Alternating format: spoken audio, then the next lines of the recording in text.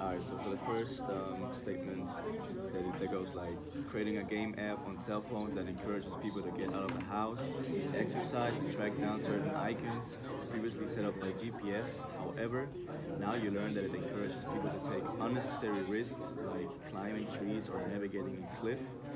We think it's still ethical because People do like just because it's on it don't mean you gotta do it. And some people you got thrill seekers in the world that will like to do it. So I think the unnecessary risks, some people like the unnecessary risks. People that don't, they don't have to do it.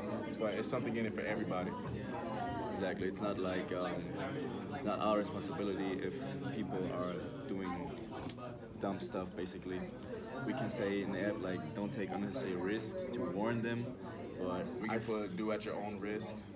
yeah, but we feel like the benefits of it, like we fight obesity, which is a big thing in America, and we think the benefits of it are way too big to not do it because of potentially dumb people doing dumb stuff.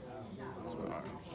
So for number two, it says encouraging your clients to buy research services that is nice to know but probably will not make a much of a difference.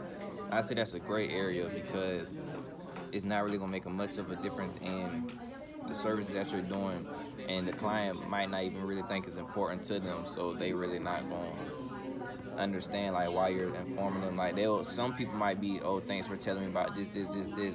It'll help me out and help me better choose what I want to choose, but some people won't.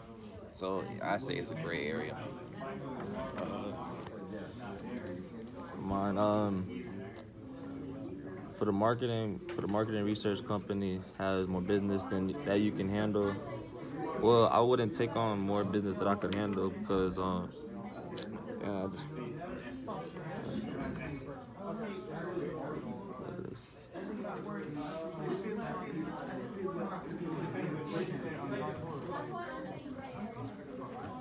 your marketing research company has more business than you can handle, so you outsource the service to someone else. Your client was expecting your company to perform the research.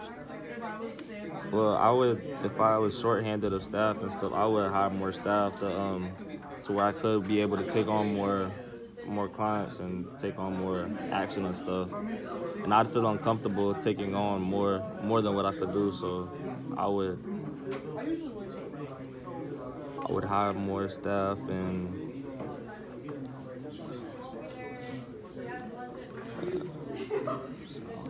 for number four, it says, as a store manager, you uncover store employees have invented a code that is announced over the speakers when a pretty girl enters the store.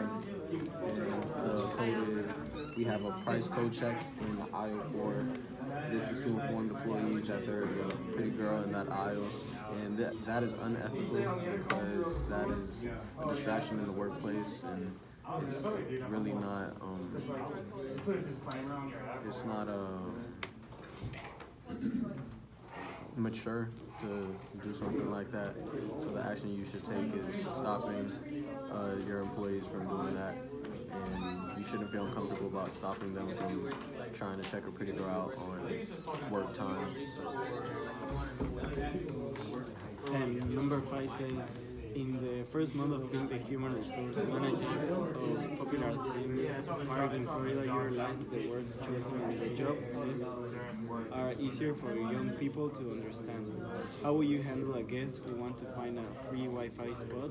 Or how will you handle an out of control Justin Bieber guest?